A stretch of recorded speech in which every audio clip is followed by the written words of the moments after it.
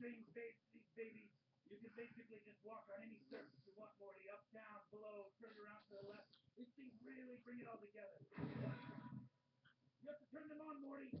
The shoes have to be turned on. I am not putting my father in a home. He just came back into my life, and you want to grab him and sell him under a mattress like last month's Victoria's Secret? I told you, I was ordering you something for Valentine's Day. More importantly, your father is a horrible influence on our son. Isn't cool when you hear that? It's fine, Dad. Okay, cool.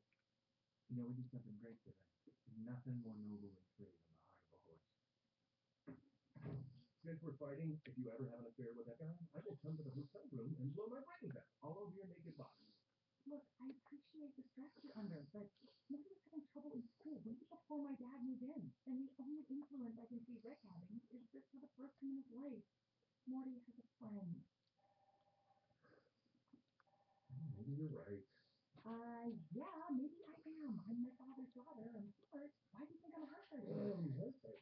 Huh? No relation. I wonder if you and Morty's father might be able to have a chat with you this afternoon. I was trying to ask you what you want me to do with it. You know, you gotta turn the shoes on, Morty, so that it'll work. You know, when I turned mine on, I had no problem getting down here. It was legally free. Rick. Yeah, I can see that. But do you think you'll still be able to help me You need to collect my feet, Morty?